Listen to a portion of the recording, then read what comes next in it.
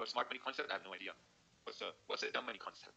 The smart money, this bank levels, institution levels, they don't exist, because banks never turn around and say, hey, dumb traders, these are the trades we're taking at these levels, or hey, retards, this is what we're doing. No, banks never do that. Banks will never ever give out that information. It's just what people have said that, oh, like, looking on the 4 hour, this is a bank level over here, as if their uncle works at RBC or at CIBC and saying, hey guys, this is the level at the bank today. Fuck no, it doesn't happen. That's just a way to sell a concept. That's all what it is. That's just selling a concept, believe it or not. That's all what it is.